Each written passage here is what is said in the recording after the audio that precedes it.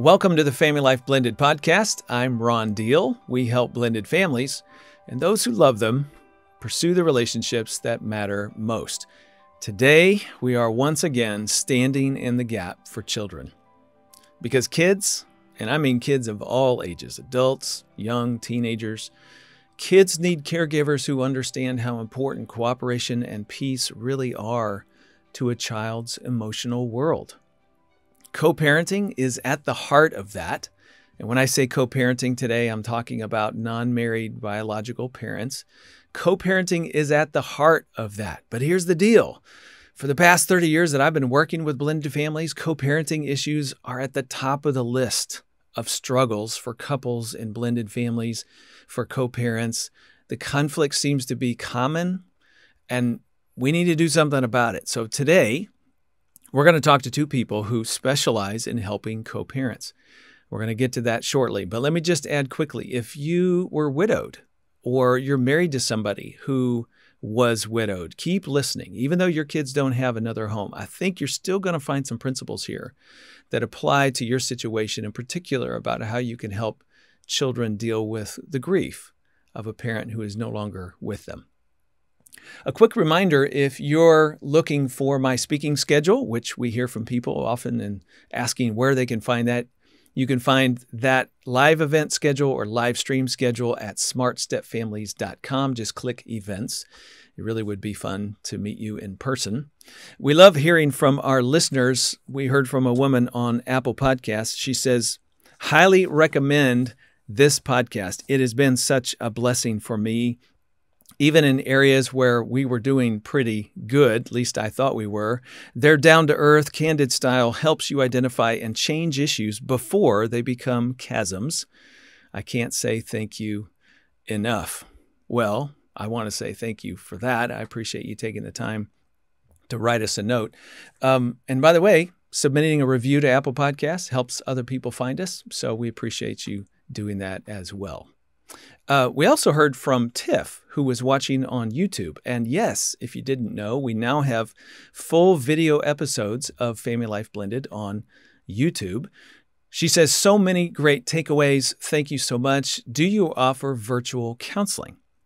The answer is no, we don't do that as a part of our ministry. I have in the past, but I've been training therapists and coaches to take over that work. We've created a network of providers that you can find on my webpage. The show notes will tell you how to get connected to that. You just click Find a Counselor, and you can look around the country and around the world for people that have gone through the training.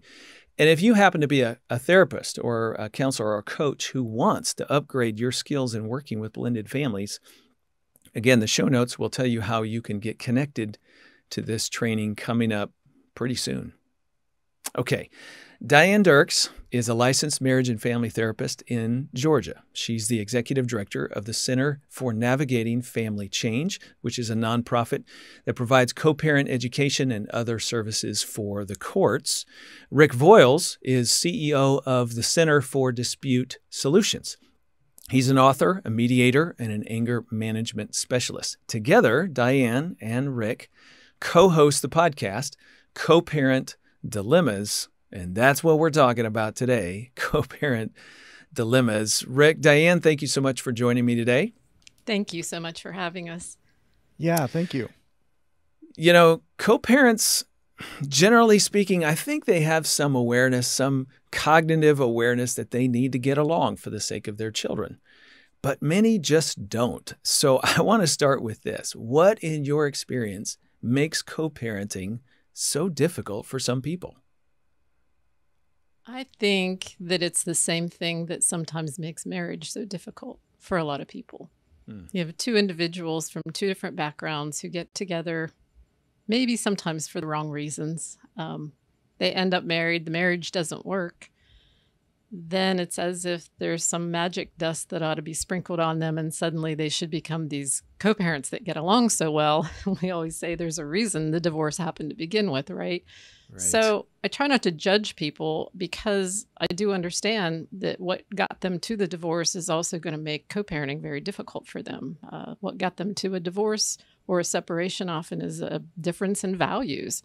a difference in how they view the world, a difference in parenting, a difference how they look at money and politics and you name it. And so now we're divorced, but everybody around us expects us somehow to be best friends or, go out with our kids on Friday night and act like nothing's wrong. And that's just totally unrealistic. So I think recently, maybe in recent years, at least for me in the last 10 years, it seems like high conflict co-parenting, however, has been enabled. And we can talk more about that by society or culture. And I think that's really what really hurts children going forward. I appreciate that perspective. That's really good. Rick, I'd love to know your thoughts. I've often thought, just in reaction to what Diane just shared, I've often thought the irony of helping people to become good co-parents is they have to overcome some of the problems that led to their divorce in the first place. And if they could have gotten over those problems earlier, they might still be married, but it's too late for that now. And here they are. But still, just as you said, the problems that led to the demise of their relationship, if you will, are often the things that continue to lead to the demise of their co-parenting relationship over time. Rick, I'm wondering what thoughts you have. Yeah, I agree. The things that made it impossible for them to figure it out while they were is going to be some of the same things. You add to that the whole grief process of one person to join into a marriage, to agree on that. It only takes one to decide to divorce. And so one person, being the person who is left, can often struggle with the rejection or the bewilderment or the unfairness and the loss of the dream going forward. And unless they are able to manage that grief process, everybody has to go through a legal divorce, but also they have to go through an emotional divorce. And if they don't divorce well, the children suffer. And that's so good because, I mean, the crazy thing about grief in my mind is people always ask questions like, well, have you had enough time to grieve? Have you really grieved that? And of course, what we say is, yeah, I think I did. But how do you know? Like, it's really life that sort of shows you, well, I guess I haven't grieved that because I'm still angry, because I still am very reactive toward my co-parent, for example. So what does good grieving look like? Well, I think that's actually, it's funny that you say that about anger, because that's kind of the sign for me that you have worked through it and come to some sense of acceptance that you're no longer angry or bitter or resentful. And trust me, people can hang on to those feelings for 20 years or more. So someone who's really interested in moving forward and putting their grief behind them, usually we say takes a couple of years. We often say we expect people to have trouble in the first couple of years after they separate. And then after a couple of years go by, and if things still feel as hot as they did before or worse, you might be dealing with somebody who either can't get past their grief or maybe they thrive on conflict. And that's when we really look at what do they need as far as setting boundaries. And that's where Rick and I come in with the podcast and working with high conflict co-parents is teaching them that it's really okay. You don't have to feel guilty after a couple of years of trying and it's just not working for you to set appropriate boundaries, because it's not whether or not you get along with your co-parent as much as how much you can reduce conflict for the sake of the kids. And we teach a model that it's really okay to set boundaries to eliminate conflict rather than trying to reach some sense of societal goals about co-parenting that are unrealistic and will probably only keep you stuck. We are going to spend a little time talking about the dragon method in a few minutes. So let's just hang on to that. We'll come back to that thought. If you're listening right now and you went the what method? Yeah, it's the dragon method. Hang on. We'll get there. Rick, I want to throw one at you. I often find that the questions people ask sort of reveal their misconceptions or misguided beliefs. When it comes to co-parenting, I'm curious, in the podcast that the two of you do, what are the common questions that you get? And what are the sort of misguided beliefs about co-parenting that are revealed by those questions? Yeah, I think that one of the biggest misguided is that my other parent is going to change, that they're going to get better, they're going to improve. And I think the second one is, why can't they just do the, and they keep persisting in trying and trying. And if I just say it one more time, or I say it this way, or I incorporate a letter from my attorney with that suddenly they're going to see insight and they're going to transform and they're going to go, oh yeah, I've had that wrong all this time. I think I will put the kids first from now on. And it just, the frustration goes on and on. So we have to teach them to take the eyes off of the other parent and focus on your power base. Because if you keep focusing on the other parent, you end up giving your power away. Okay, whoa. Unpack that. That's really good. Say more about that. Well, if the thing that is going on in your life is something that only someone else can change in order to improve, then you've named yourself powerless, because you can't change them. You can't make them do the right thing. So therefore, I'm a victim of these circumstances and I'm powerless to change it. But if you will look at your own power, well, what can I do? How can I respond to this? How can I make a difference in this despite what the other people or the other person is doing? Now you're focusing on your power. And when you do that, you can have an impact on your children, even though you can't have an impact on the other parent. And one of the things we teach, Ron, is that kids only need one parent to be the predictable, consistent, dependable parent who's got the stability in mind for the child. That does not mean they don't need both parents in their lives. So we believe strongly that kids need to have both of their parents in their lives, but if only one of those parents can provide the unconditional love, can be the stability for them psychologically, emotionally, financially, physically, can be dependable and predictable, that keeps your child safe. And so we really try to focus on telling parents, stop worrying about that the other parent's not stable, the other parent's not safe, the other parent's not doing all the things he or she should be doing, because it's been proven that a child has one parent like that they can count on, they'll be okay. Mm-hmm. And that's a really hard message for parents to accept, because they're convinced. In fact, Rick and I just did a workshop called Will My Child Be Okay? And we spent an hour and a half with these people with all of their questions. Well, but he does this and she does that. And is my child going to grow up and become a narcissist? Is my child going to grow up and be as selfish as they are? Is my child going to become a criminal? Is he going to, all these questions. And the answer is not if he has you. And so at the end, I asked the question, so what have you learned? And I got all these kind of answers. And then I said, I hope what you learned is your kids will be okay because they have you. And even after 90 minutes of instruction, they still couldn't bring themselves to say, yeah, my kids are going to be okay because they have me. So a lot of times people don't believe they have that power, like Rick says, to be the one their children need, despite everything else the other parent is doing. Yeah, this really is good news for our listeners and viewers, because, and I'm aware of that research and I agree with it. I do think one person can be what is needed in a child's life. And yes, it's always advantageous to have two that are good, high character, quality parents that are trying to lead and guide a child in a common direction. But in the case when you can't get the other person to be who you want them to be. And by the way, let me just say, I just made overt, one of the reasons you may have gotten divorced, I hate to say it that way, but you couldn't control them then. You can't control them now. And sometimes the process of you trying to get the other parent to be exactly who you think they ought to be is part of the power conflict dance going on between the two of you. So finally let that go and focus instead on who you are and the influence that you bring to the child's life. Sometimes you have to do some self-reflection. Maybe that's your control issue. Mm-hmm. That's exactly right. The other person to do things the way I need them to do. And again, that could have been over from the marriage or just person feeling out of control and needs to be in control.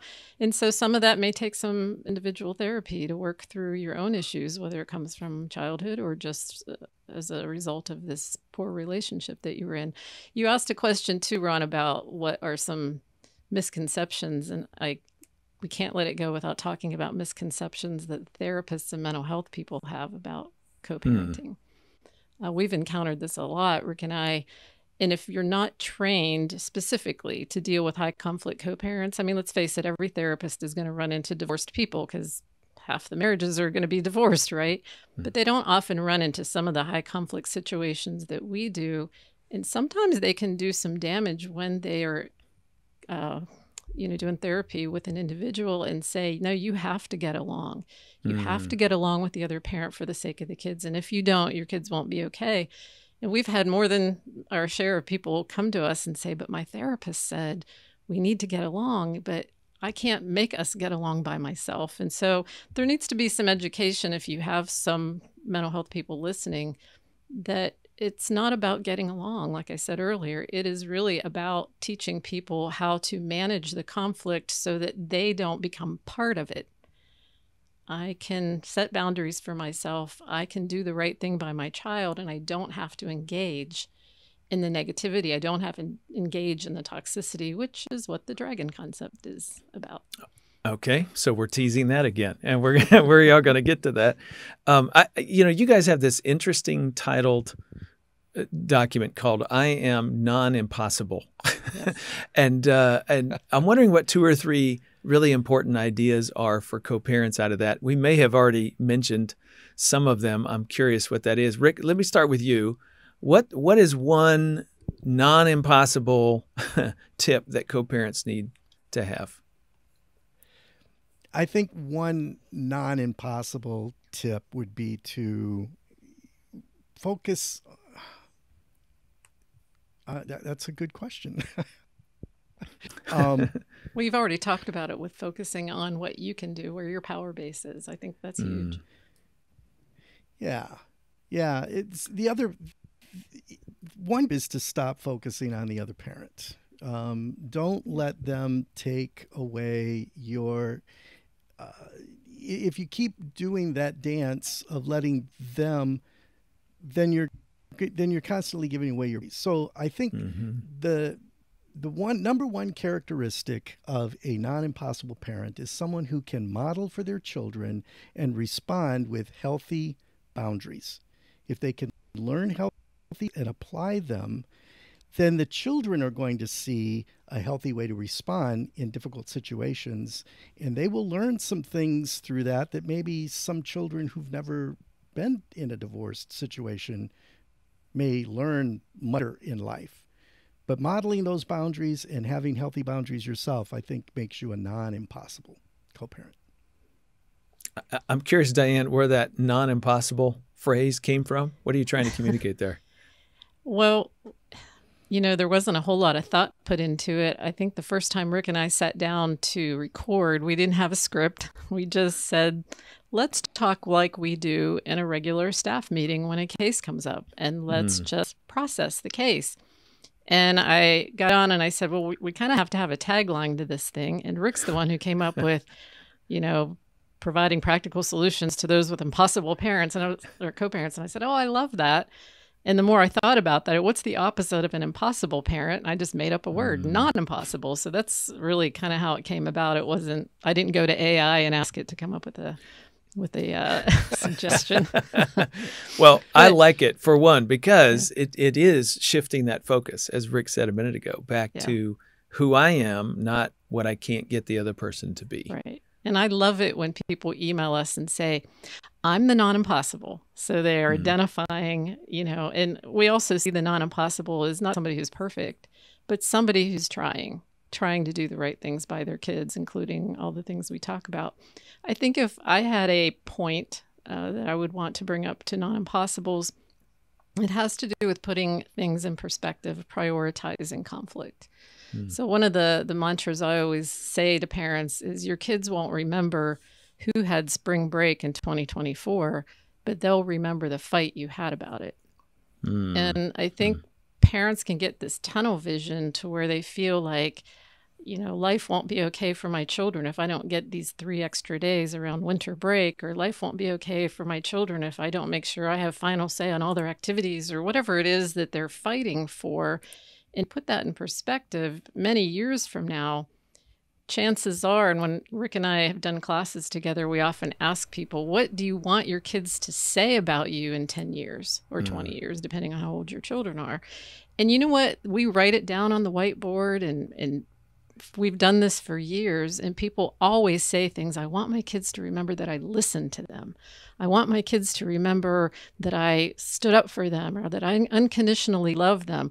Those are the kinds of things that they say, but yet we see all of these people fighting about everything else that they know in 10 years their kids aren't going to care about. So if you take a moment to put it in perspective and say, why is this so important that I'm going to fight for it? And granted, there are things that are important to fight for, but who takes the birthday cupcakes to school on the child's birthday isn't one of them. And so I try to remind parents to really be cognizant of the priorities around the conflict and how is this going to affect my child long term. And if you think about that long enough, you can brush off a lot of things. Now, that's a good perspective because it recalibrates what you think is important. Rather, it's important to you to fight over the cupcakes, but is it important to the child that you fight over the cupcakes?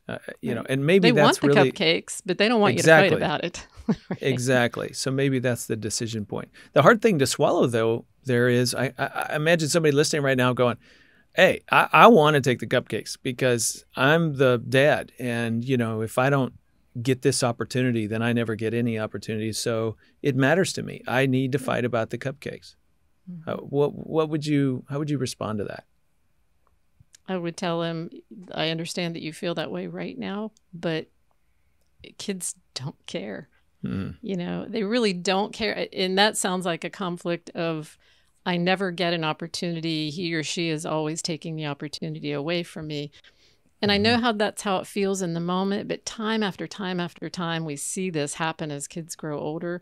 The parent thinks that if my child doesn't see me at every baseball game, if my child doesn't experience this particular vacation with me, have any memories of me, nothing could be further from the truth. I'll tell a personal story. When my kids were young and I was a single mom, I used to feel bad because I didn't have as much money as my ex-husband had, and he was able to do a lot more for them than I did.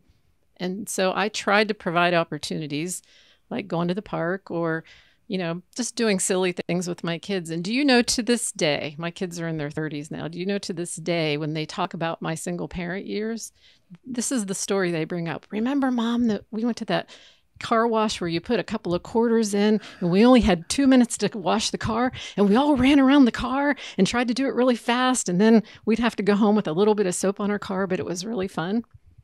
And I'm thinking, that's what they remember. Wow.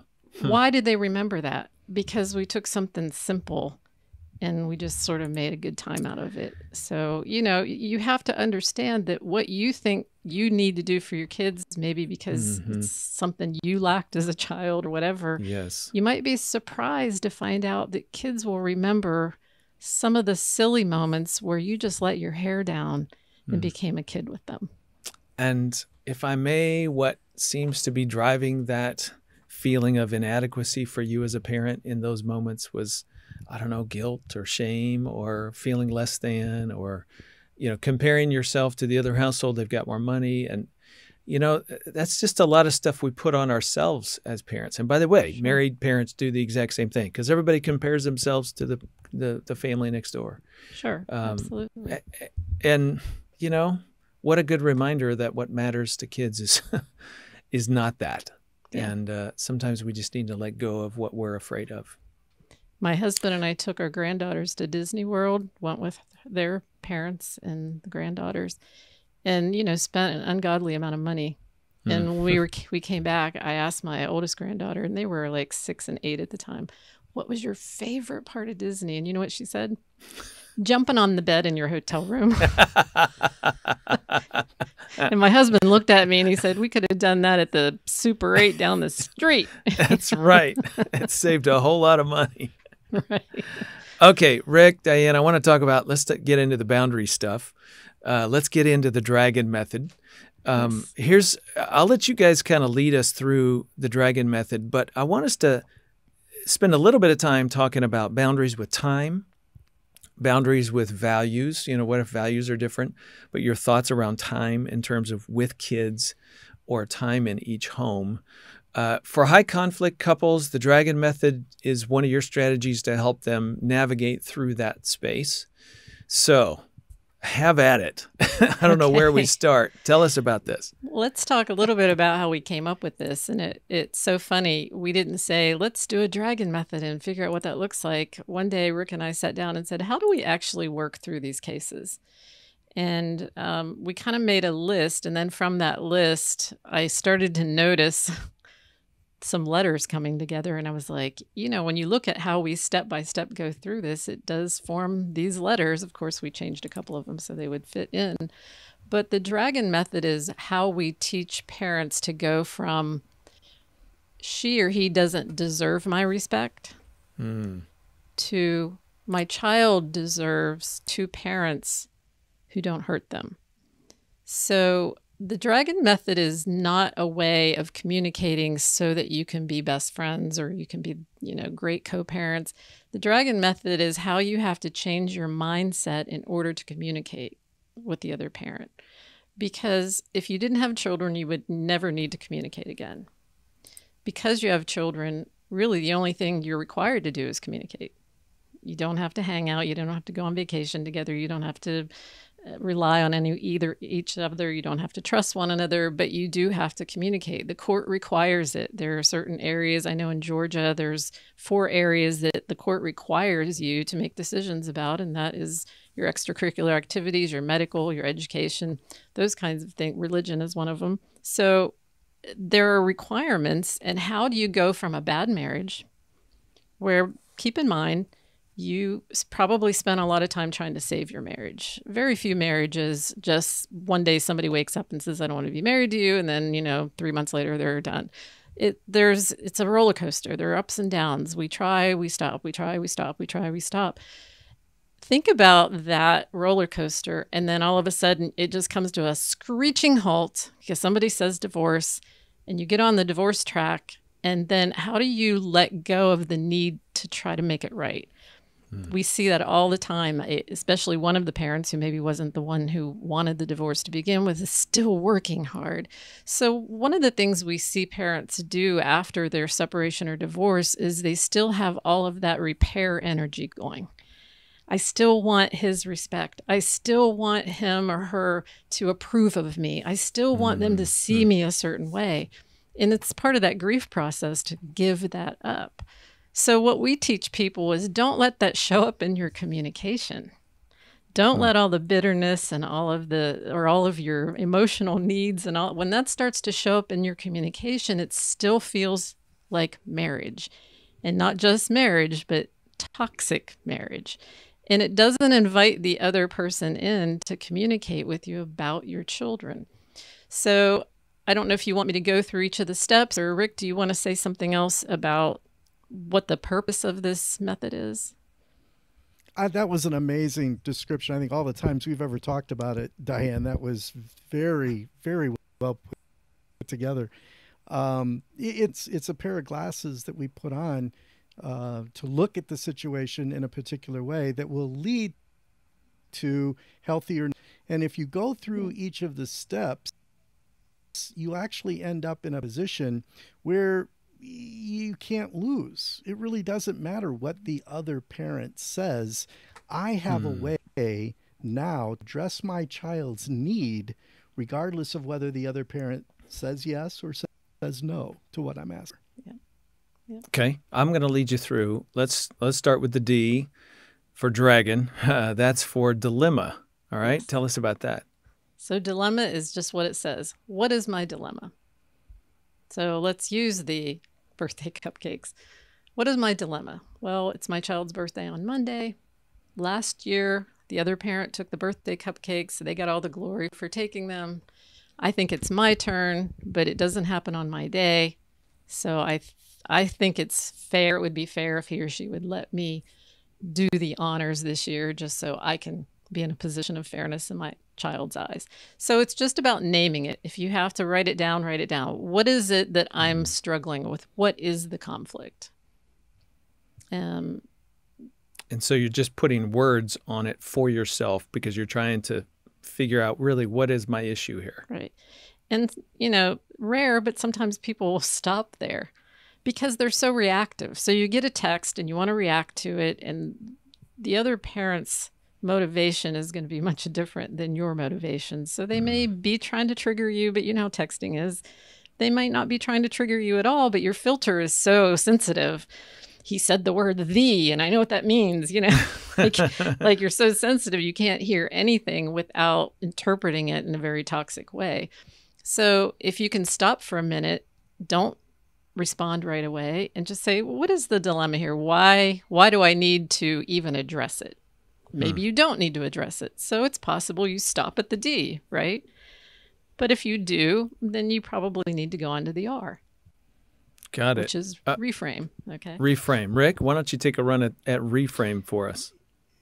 Yeah, reframe is probably the hardest one, and because of what Diane just described, we have these triggers. You know, we know the history. Oh, I know what they meant. So with the cupcake illustration, they're not going to let me take the cupcakes. They're going to say no, or they're saying no because, and we start to attribute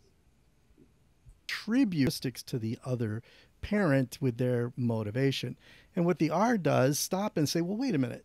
Could there possibly be another reason why they're saying no, I can't take the cupcakes? Or could there be another reason that they might say no?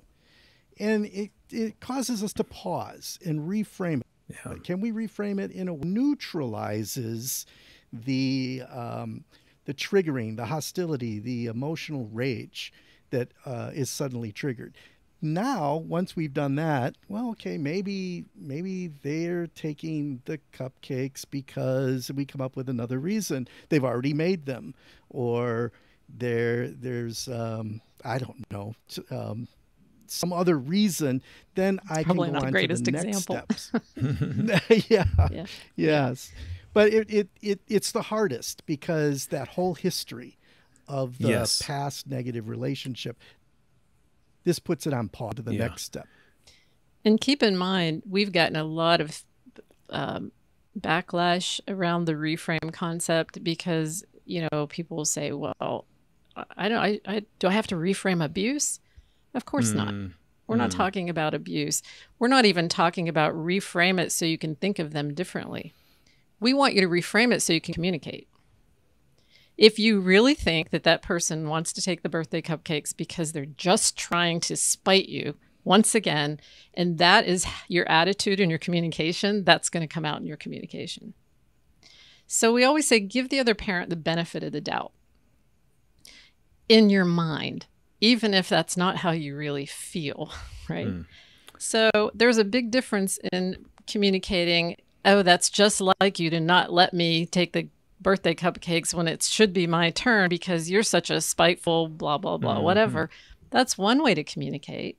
Another way to communicate with a reframe in mind is, you know, I know that you took them last year and I'm going to trust that you have a pretty good reason to do it this year. And so if that's what you think is best, then I'm okay with you taking the cupcake. Or can you explain to me, you know, why it's different this year than it was last year? Something, because in your mind, you've already reframed and said, let's just communicate as if there is a better reason than what I think.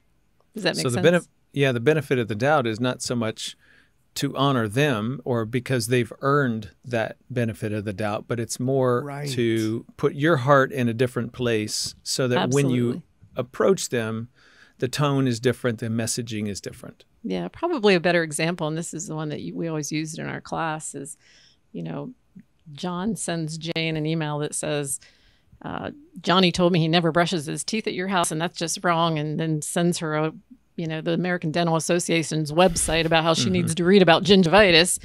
And we call that the attacking email, right? And so the dilemma is I feel like Johnny's teeth aren't getting brushed at mom's house. And so I need to address this with mom, which you have to remember, nobody likes to be instructed by their ex. It's just, it's a bad negotiation position to start with. So instead of John saying the attacking words, if John just rethinks, what other reason might there be for Johnny telling me he's lying. Duh. Do you think your kids would ever manipulate their parents? Of course they would. So if John writes the email and says, Johnny told me he never brushes his teeth at your house. I really doubt that's true, but I just wanted to let you know in case he's trying to manipulate us. The whole difference between those two emails is number one, mom won't read it. She won't get past the "but you need to" phrase. Attacking, right? Yes. The second email, if he says it like that, she's now open up to, oh, he's giving me the benefit of the doubt. And it really doesn't matter whether Johnny's brushing his teeth or not. John is more likely to get from her what he needs or wants, which is obviously the goal would be for Johnny to get his teeth brushed more often, right? I mean, that should be the ultimate goal, not to control my co-parent. So if she's not brushing Johnny's teeth, we hope she sees that as an oops. Johnny's telling Dad that we're not brushing teeth, but my John is being kind of nice about it, so maybe we ought to start brushing Johnny's teeth, right? Or she might say, wait a minute, we brush our teeth all the time over here. So next time she sees Johnny, she's going to say, what are you doing? Telling Dad we don't brush our teeth over here. And then Johnny says, oops, you mean you guys talk to each other? So I can't play one side off the other. Right. Yeah. So if you really want it to be okay with your kids, then own up to that and make your communication such that you actually draw the other parent into the issue with the child. The issue is not between the two of you. It's the two of you trying to figure out how to solve the issue with your child. And you just change your mindset a little bit about that. That reframe is so valuable, even though when John writes that email like we suggest, I really doubt it's true, but just wanted to let you know, that doesn't mean he feels that way. It just means that he feels one way, but he's choosing to write an email this way so that he has a better opportunity for negotiating with her and getting Johnny his teeth brushed. The next letter is anxiety, and I can see how that plays into this. Are you trying to get a hold of your anxiety or the other parent? Rick, you want to take that? Yeah, yours. Trying to get a hold. What's got you anxious about this? Like the illustration you gave earlier. The father responded, no, I need to take the cupcakes because I don't get very much exposure. That's a choice or a response out of fear. It's afraid that I'm never going to get enough time with my child for them to remember me or to have a positive impact or to be the kind of dad that I want to be. If you're projecting that fear, then that's going to influence your response. That's going to your communication. So if I can get a hold of my anxiety, what am I afraid of here? If they say no, if I don't get to take the cupcakes, what I'm afraid is going to happen. And if I can name that, well, is it true that I'm never going to get to see my child? I'm never going to have that influence? Will this one event of cupcakes make or break my child's well-being in the future with their relationship with me? It's unlikely. So to be able to name it goes a long way to finding a way around it. And I think it also helps you to understand it's not about the cupcakes. That this anxiety probably permeates a lot of things that you think and feel about the co-parent relationship and how much time you were awarded through the court to be with your child and all of that. So I think it helps people get in touch with what is really going on with me so they can then turn around and do the G, which is the goal. Is the goal for me to manage my anxiety, or is the goal for my child to get what he or she needs? And that's where you have to really put it in perspective. And, people should take a lot of time on this anxiety piece because there's probably a theme in it that has been there since you were married, that you always feel like you don't have any power in the relationship, or you always feel like you give in and the other parent gets to do what they want to do, or you always feel. And those are adult issues. That has nothing to do with what your child needs, which is just probably, even if he never gets any cupcakes, to not have mom and dad show up with 24 cupcakes each and fight in front of the class, right? Yes. We know he doesn't need that. So we always say the absence of conflict is more powerful most of the time than the agenda that you are trying to push. And the goal is tied into this is... Yes. Go ahead, Rick. That shift between anxiety and then movement to goals actually makes possible that movement away from fear and into love. because if it's just anxiety, that's about me. But if I'm looking at the goal is, what is the goal for my child? Then I can shift to, what does my child need? That's a loving response. And I'll do just about anything in order to accomplish what my child needs, including giving up something that I wanted. Yeah, and I can see that's where the moment of realization that I need to sacrifice a goal that will help eliminate my own anxiety for a goal that will help my child thrive. Yes. And sometimes that's a really hard decision to make, but my goodness, what a beneficial decision to make. Rick, go ahead and talk about O. That stands for opportunity. Yes, I think this is probably my favorite.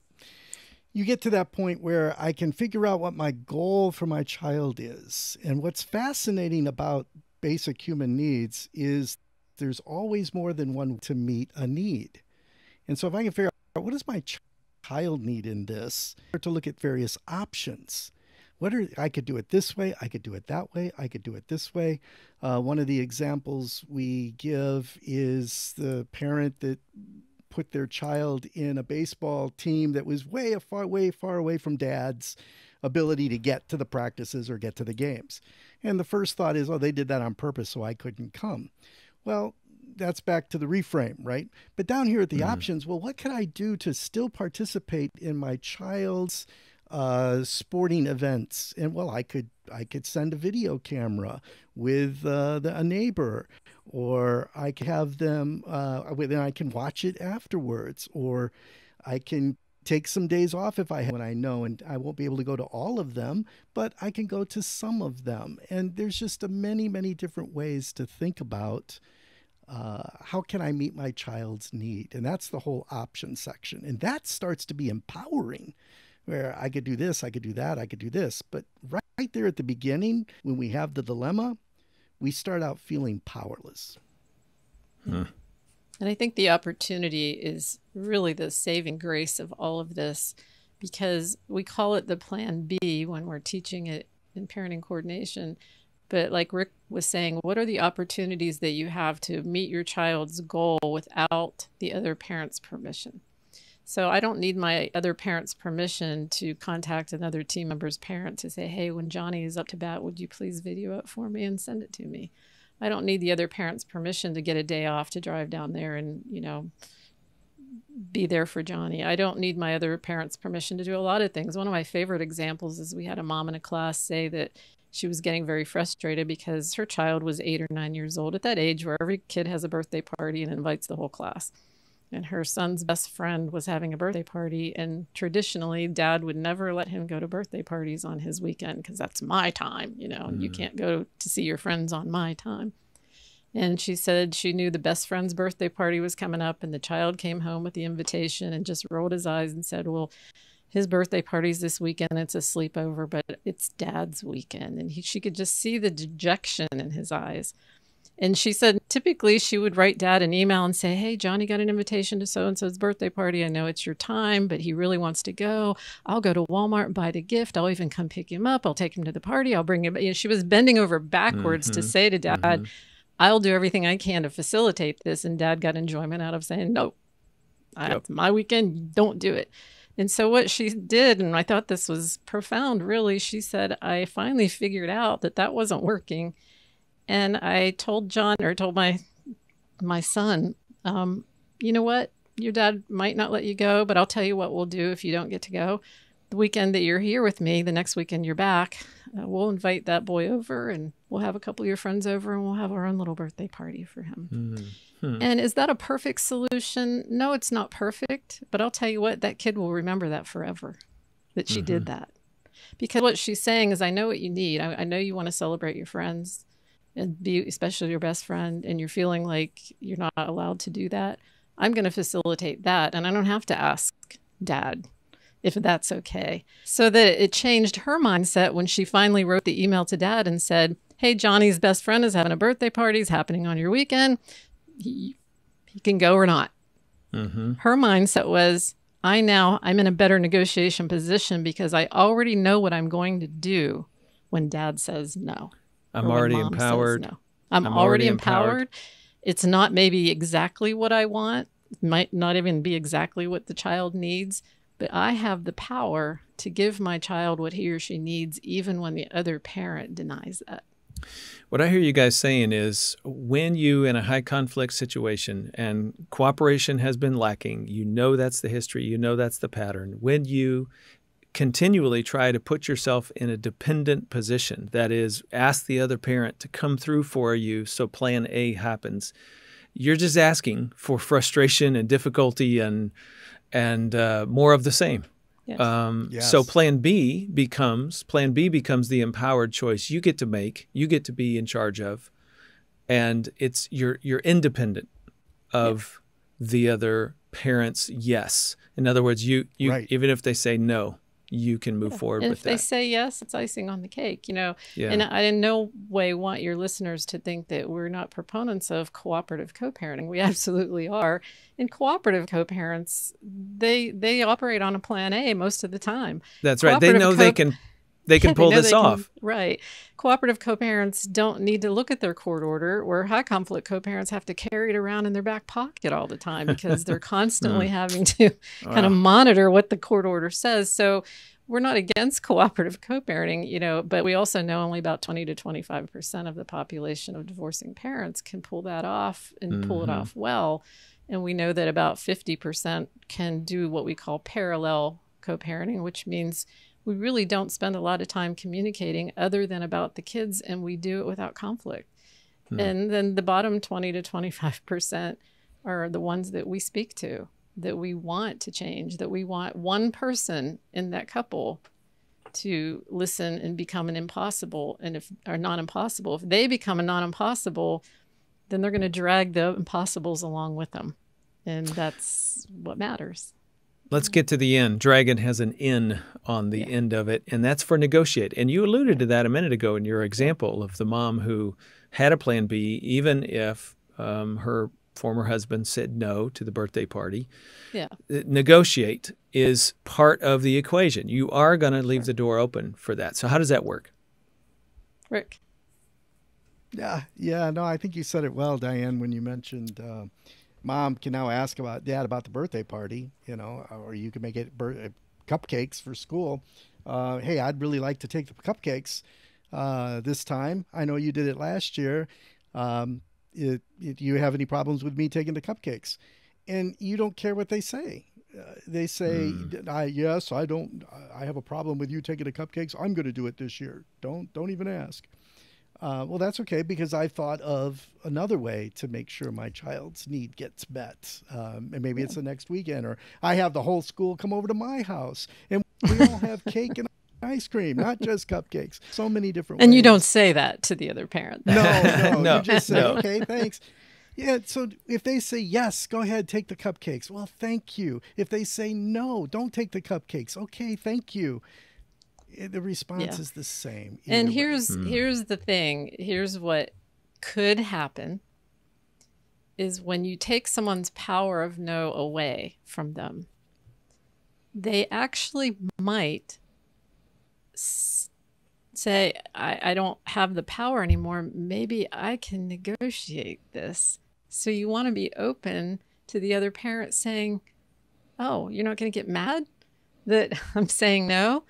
And you may find, 5 hours later after they've thought about it, they write back and say, well, I've thought about this, because in their heart of hearts, they love their child and they really want their child to attend the best friend's birthday party. And they may make a suggestion. They may actually decide to come to the negotiation table because you no longer are affected by their power. And when you take away the reward, and they no longer have a reward, it actually might shift their thinking to their child for the very first time. And that could be a great bonus. Yeah, there is a paradox that happens when we change if you've been stuck in a dance with somebody, whether you're married to them or not, and you all of a sudden do a different dance move, it kind of makes it silly for them to keep doing the same dance without you doing your part of the dance. Like it just makes no sense anymore. So it might open possibilities. And I want to emphasize the word might to all of our listeners and viewers, because we don't know, we can't guarantee, but the point is you're trying to bring your best self to the equation. And little small changes on your part can make a difference in the outcome. Absolutely. Yep.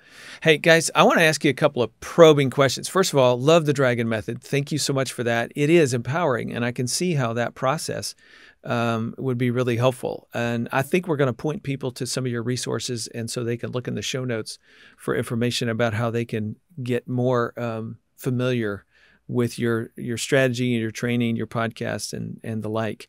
I want to ask you a couple of pointed questions. And again, I'm asking on behalf of high conflict co-parents who have asked these questions of us. So let me just toss them at you.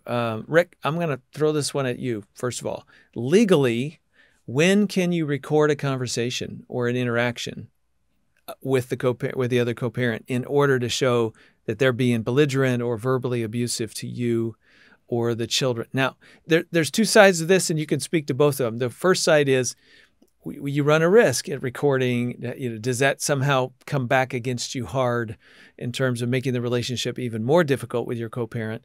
But if you're really, really concerned that something's happening, you really feel like you've got to prove something to the courts, can you do that? How should you do that? What are the rules around that? I don't know what legally what the rule. I can't to that. Mm-hmm. And I certainly wouldn't want to give anybody legal advice on that part. Yeah. But what I would ask, here would be my bottom line answer to that question. It's appropriate to take video or audio of the other parents under the advisement or along with the advisement of your attorney. I wouldn't do it unless there was a strategy somewhere that an attorney already has in mind to take to court to win a battle. Just to do it and have it for your own record. Writing it down might also give, but I would want the strategy and the backing of my attorney for that. So let me speak to it from a child's point of view. I just had this conversation with the guardian ad litem yesterday who was telling me all about this child who's stuck in the middle of her parents. Her parents are fighting about her and custody of her, and she's, I think, 14 years old. And the guardian said to me, who's also an attorney, I've got this great recording of things she's saying about mom to dad. And the stepmom apparently recorded the recording and told the dad later that she had it. And now the dad gives it to the guardian. And I said to her, is anybody thinking about how the 14-year-old might feel about that if that's used as evidence against her in the court? Because the story was that the thought was the 14-year-old was being alienated by the mom. And she's having a private conversation with her father to where she's actually being honest with her father. But now all of a sudden, it's seen as some sort of gold. And it's akin to another case that I had where a teenager, a page out of her diary was presented as evidence in the court without her permission. And let me tell you, that ruined her relationship with her mom. So I don't think the question is, should I record or shouldn't I record? The question is, why do I need to record, and how is that going to affect not just my child, but the case in general, and how does that affect my relationship with my child and the trust issues that go along with that? So I would be very, very careful about recording. Yes. I know we have the ability these days, but here pretty soon it won't matter because AI can make up anybody's face and voice, and recordings won't be trusted anyway. So I always think, how is that going to be perceived by a child if it's used in some way to make a case? That's great. Good thoughts. Bottom line, I'm hearing, if you have concerns for the well-being of a child, then you talk to your attorney and work in concert with them, but don't do this on your own, or it may really have pretty serious repercussions for you. One other question we hear from people is, when do you know that a frustrating co-parenting situation is something that's crossed the line and you need to go back to an attorney, or you need to somehow inform the court about it? I think a lot of people, there are common frustrations, and then there are like more serious matters. And how do you know when you've gone from one to the other? Yeah, that's a tough one. In fact, I just wrote a blog about that not too long ago. Should I take my conflict to court? And I think that there's very few situations that you could convince me that I need to spend thousands and thousands of dollars on to get maybe something of what I want. It's a gamble. And I've been in the court system for, decades, and it really is a gamble on whether or not your investment is really going to produce the final result. Even here in Georgia, we have a statute that says when a child is 14 years old, he can elect who he wants to live with primarily. And that is like part of the law, right? That gives them a lot of power. And then the judge has like 20 some criteria that he or she can use to determine whether that election is in their best interest. And, some people think that's great, but I also think that that can be a big problem as, should we take it to court just because my 14-year-old doesn't like dad's rules and wants to go live with mom instead? Now we're going to spend hundreds of thousands of dollars maybe. And in my experience, I've had so many of those kids in my office who didn't realize when they were taken to an attorney's office and said, just sign this affidavit and you can go live with me or come live with me. They signed it because they thought, yeah, cool, I'll be there next weekend. That only works if both parents agree. When the other parent doesn't agree and says, no, we're going to court over that, it's 18 months to 2 years of investigation before it comes to fruition. Well, by that time, the kid's 16 giving both parents the middle finger saying, I'm done with you guys. Had I known, and I've heard these exact words, had I known it was going to turn into this, I would have never signed that paper. So what people think the court is going to do for them versus what the reality of what court can do for you are two completely different things. So yeah, if you feel your child is being abused, put all of your energy and money into that. But honestly, short of that, it's a gamble whether or not it's really worth it to you. And Rick and I both think there are so many other steps to go through to get your kids what they need before you ever get to that decision. And, this is where I think our culture has enabled high conflict, because the culture is kind of saying, you deserve to get what you want and need at somebody else's expense. And, when I got divorced 30 years ago, I not only didn't have the money to go to court, but I wouldn't have dreamt in a million years that I would ever ask my parents for the money. But that's what we see people doing now. They're not only going bankrupt, their parents are going bankrupt.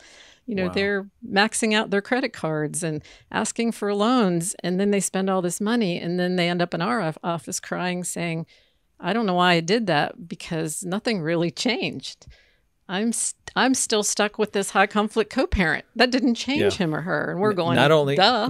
Not only did it not change, but your contributions probably made it worse in some ways. I get somebody who's listening who is legitimately really worried about the well-being of their child. That's not what we're talking about. No. I think we're back to the dragon method here and back to the D. What's my dilemma? Is it really my need, or is it something that's my child's need? If it's your need as an adult, think it through. Really be careful. Be cautious and guarded about where you want to take this and what you do, because it may have pretty negative consequences. Yeah. A lot of people have a misconception of what the court is. They think that the court is going to punish the other parent for not doing the right thing, or a judge can make them do it, when really all they end up with at the end of the day is another order. That's all the judge can do, is write another order. Well, an order to begin with that caused the contempt that drove you back to court makes you think this new order they're going to follow. Mm-hmm. Yeah, I've seen people get thrown into jail because they didn't follow the order, and then they get out of jail and they keep doing what they were doing. So, there's only so much power the court can have to force people to do the right thing. And at the end of the day, it's more of the same strategy. It's more of the same strategy of, how do I get you to do what I want you to do, to be what I need you to be? And that's one parent trying to change the other parent. Whether you include the court or not, it's all the same strategy. What you guys are advocating for is, no, you take your power back and you change how you respond and what you do. And that is a game changer. And I appreciate that so much. Hey guys, I want to give you one last thing to do for our listening and viewing audience. Rick, we're going to let you go first, and then Diane. Here's what I want you to do. I want you to share what kids wish their parents knew. Speak for the children for a minute. What do you hear them saying to you? What's the thing that parents need to hold on to that kids need from them? I think that response would be, what about me? The parents are arguing, the parents are fighting, and yeah, they have their goals, yeah, they have their perspective, but the child is standing there, well, what about me? Guy's gonna stop talking, fighting over me or about me. Why can't you just pay attention to me? I had a little boy in my office, 7 or 8 years old, once said, well, my mom says she has to go through court in order to fight for me. Would you please tell her to stop fighting about me? And I had to tell that mom, until that child becomes a parent himself, he has no idea what fighting for means. They just feel fought about. Rick, Diane, thank you so much for the work that you do. I appreciate you being with us today. If you want to know more about their podcast, check the show notes. And if you'd like to leave us a question or an idea for a future episode, you could certainly do that as well. Again, the show notes will point you to how you can do so. I want to remind you that we are a donor-supported ministry, so your tax-deductible donation goes a long way to helping us reach more families. And if you haven't subscribed to this podcast as of yet, please do so. We don't want you to miss any of our future episodes. And by the way, we have a ton of previous episodes that maybe you're not familiar with. Scroll back through the list. You never know what you're going to find. By the way, if you just missed our virtual summit on Step Family Ministry, we do have an all-access digital pass that is available online for you, or you could share that with a church leader, your pastor, somebody. Again, the show notes will tell you how you can get a hold of that. I'm Ron Deal. Thanks for listening. And thank you to our production team and donors who make this podcast possible. Family Life Blended is part of the Family Life Podcast Network, helping you pursue the relationships that matter most.